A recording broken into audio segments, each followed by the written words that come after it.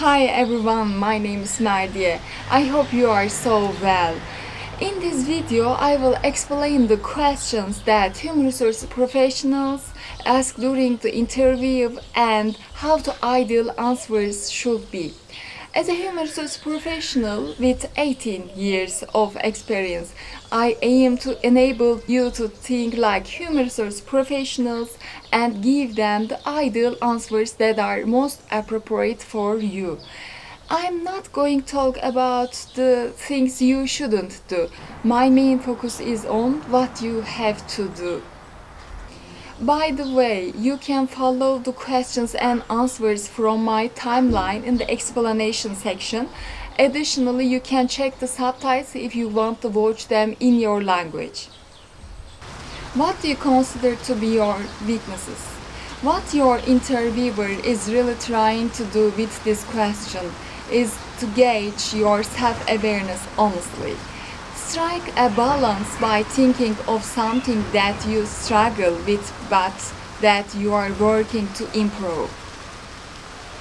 Because I truly love my work and have ambitious career goals, it can be difficult for me to keep a healthy balance between work and my personal life. I had seen a negative impact on my motivation and focus when I ignore my personal needs.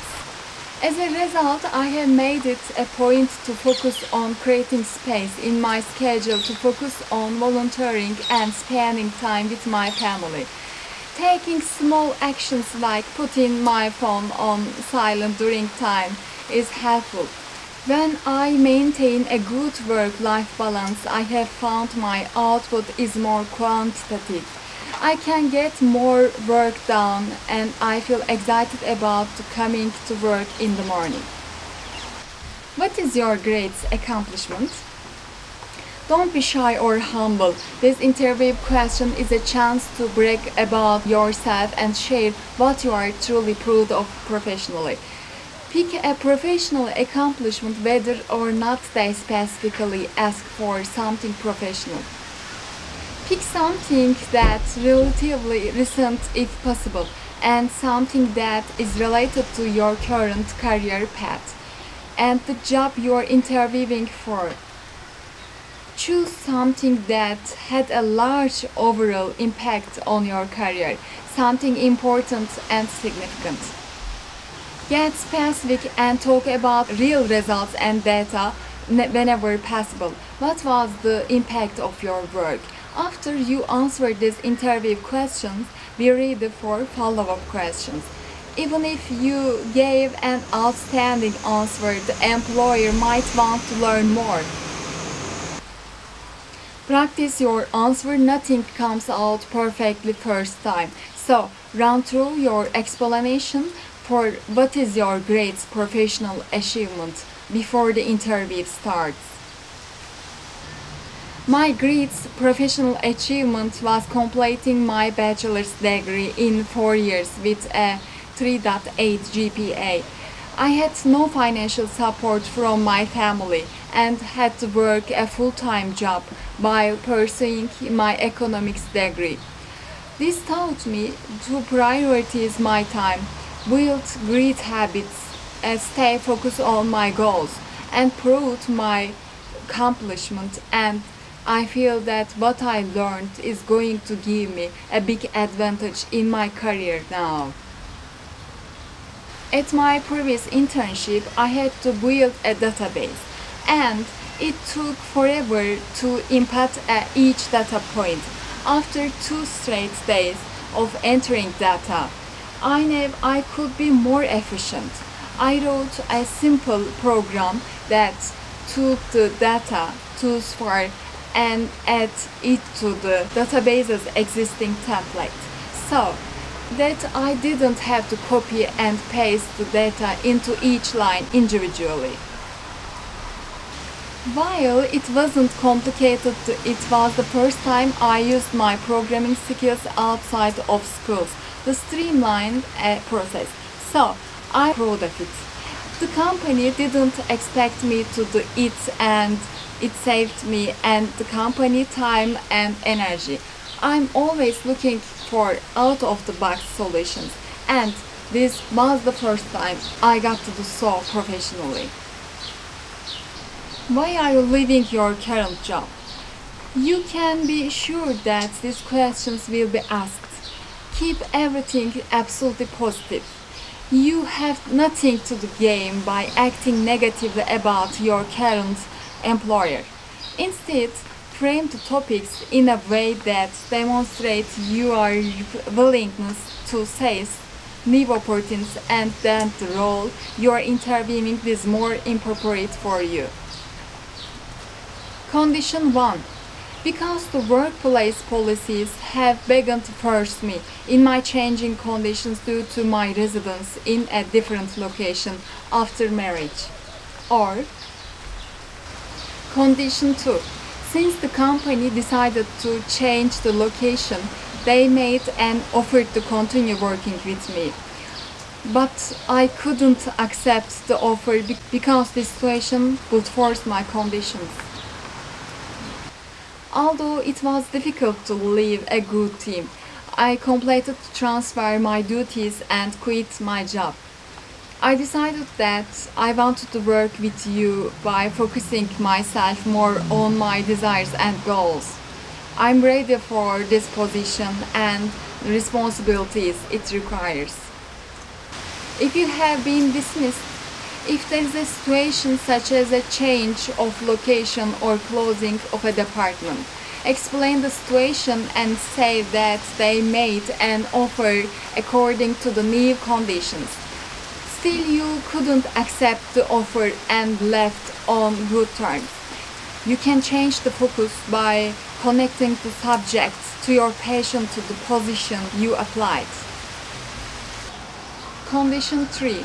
Due to the managerial training, the decision change in the new process didn't match my expectations and career goals. Because of this, we have decided to part our ways. Now, your company, this position fits my education, experience and goals. And I'm very excited about the work I will do with you in line with my focus. Why was there a gap in your employment? Maybe you were taking care of children or aging parents, dealing with health issues or traveling the world. Maybe it just took you a long time to land the right job. Whatever the reason, you should be prepared to discuss the gap on your resume. Seriously, practice saying your answer out loud.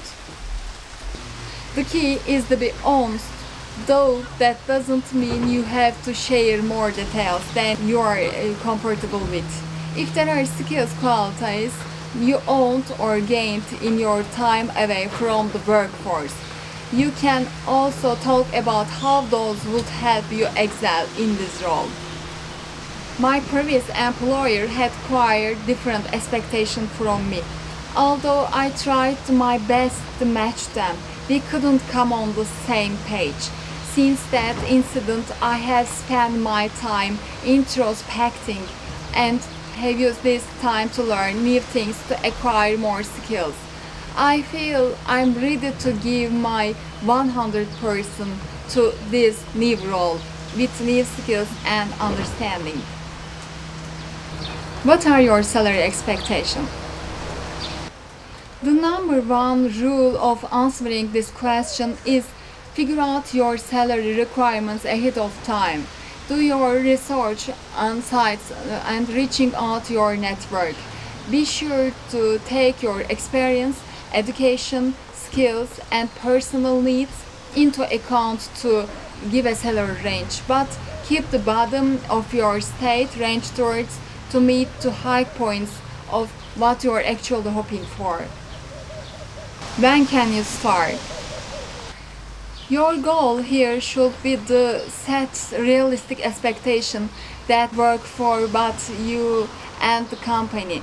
If you are ready to start immediately, if you are unemployed, for example, you could offer to start within the week. But if you need to give notice to your current employer, don't be afraid to say so.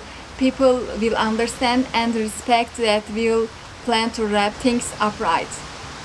It's also legitimate to want to take a break between jobs, so you might want to say you have previously scheduled commitments to attend to and try to be flexible if they really need someone to start a bit sooner. At my current position, I would need to train a replacement and finish all my tasks. 2 weeks should be a sufficient amount of time. I should be available to start working week of the October 24th, 30th. Consider that the interview wants to make sure you are excited about this role company and that you will be motivated to succeed if they pick you. So think back to what has energized you in previous roles. Pinpoint what made your eye light up when you read this job description. Pick one thing, make sure it's relevant to the role and company you are interviewing for, and try to weave in a story and help illustrate your point. If you are honest, which you should be, your enthusiasm will be palpable.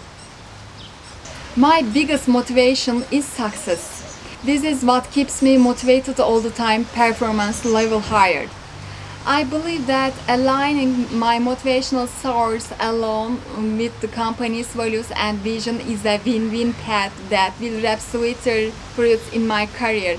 Knowing that I have light at the tunnel inspires me to go through the darks of the tunnel. It may be professional or personal life. Success always acts as a booster to me and my work.